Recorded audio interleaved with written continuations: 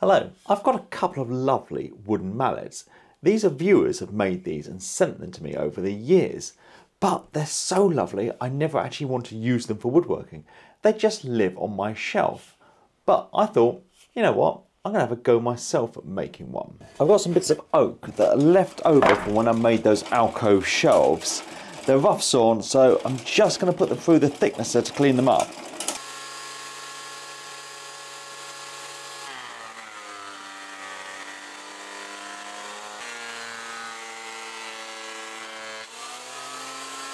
First, I'm going to cut a blank for the handle out of this. So I'm going to go for 4 centimeters wide and just rip a piece off this.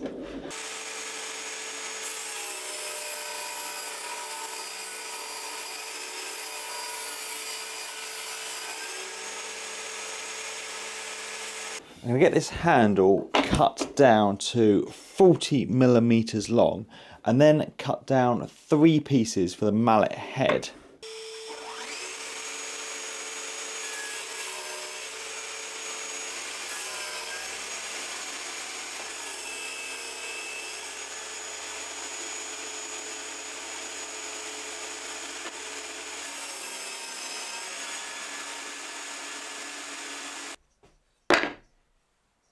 This handle is 40mm wide, but I want it to taper down to the bottom. So I'm going to taper it from 40 to 30mm. So I'm going to mark in 5mm on either side at the bottom and then draw lines going down.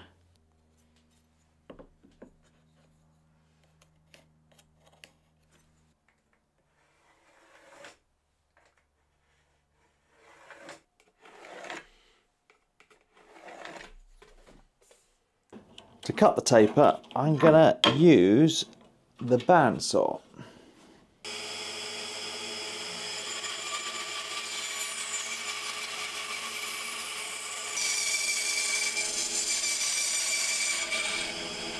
The bandsaw doesn't need the cleanest cut, so I'm just going to give it a few passes with the hand plane to clean it up.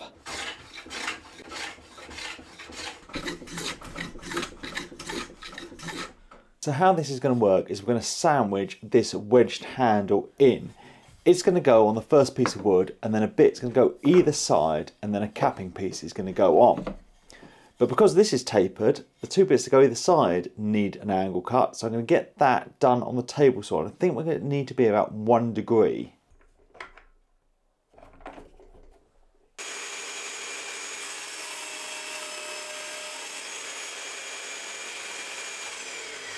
These are going to go together now to create a mortise for our handle to go into. I actually went back and recut the angle. It's closer to 2 degrees than 1. I think actually 1.5 would have nailed it, but it's going to be fine. So now I need to get these 3 bits glued together. What I'm going to do, I'm going to start by the 2 with the angle on, and then I'm going to stick some little nails in just to stop them moving around.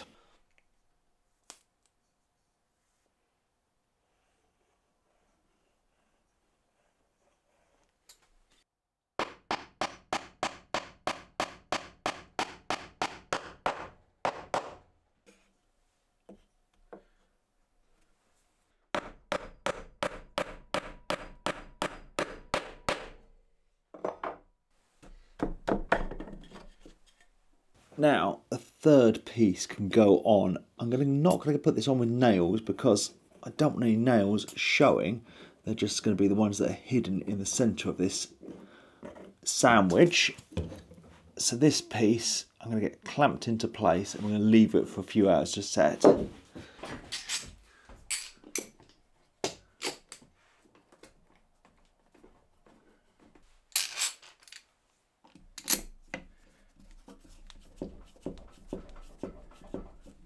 The glue's all dry on this now, but it's a bit rough. The boards don't line up perfectly in places, so it all needs a trim.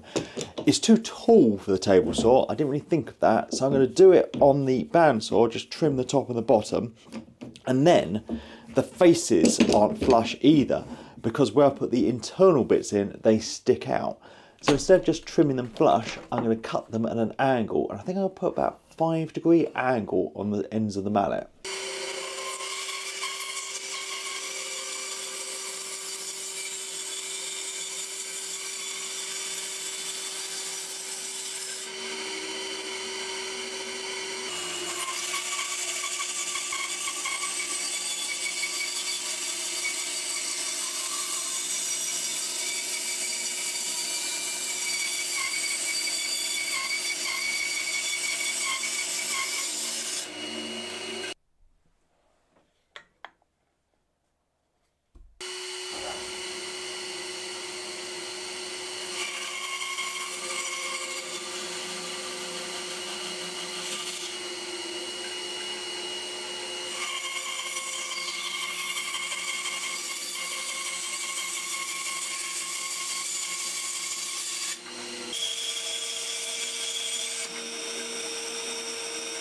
Got it all trimmed nicely and the angles cut. You could use a sand down, but before I do that, I think I'm going to work on the handle a bit. So that goes in, but it does not feel nice in the hand. Those sharp, squared off corners, edges are not good. So I think what I'm going to do is just mark out where the handle meets the mallet head, and then I'm going to get the router out and round off this handle.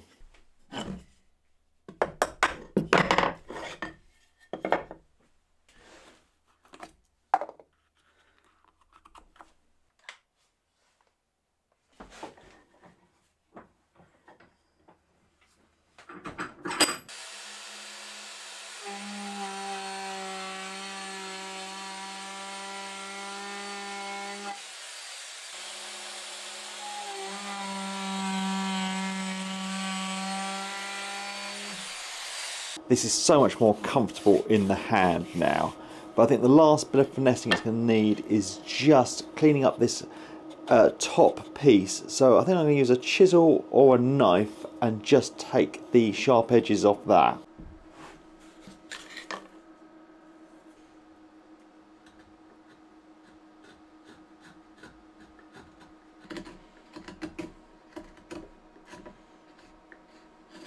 I think now then it just all needs a sand down, but I'm going to do one thing first. It's something I always forget to do, and that's add my maker's mark to this.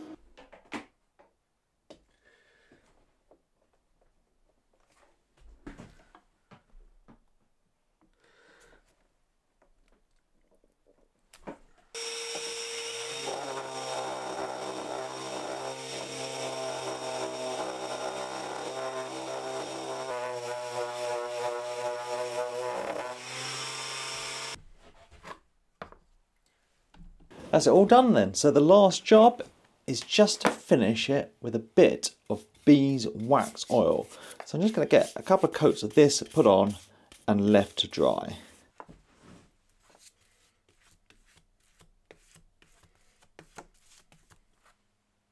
This is now all dry, so it's just got to go together. So all that goes in is the handle drops in from the top and wedges into place. That's simple. And then if you ever wanted to change the handle, you can just pop it out. I mean, I might get it in there and just give it a little whack to make it really wedged in there. But yeah, it's all done. Now I've just got to use it in angle on something.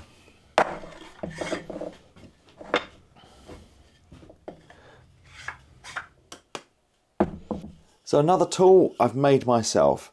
I've got those couple of lovely mallets and they're just going to stay on the shelf as display, and this one I'm actually going to use. So thanks for watching. Thanks to my patrons, and please subscribe for more videos.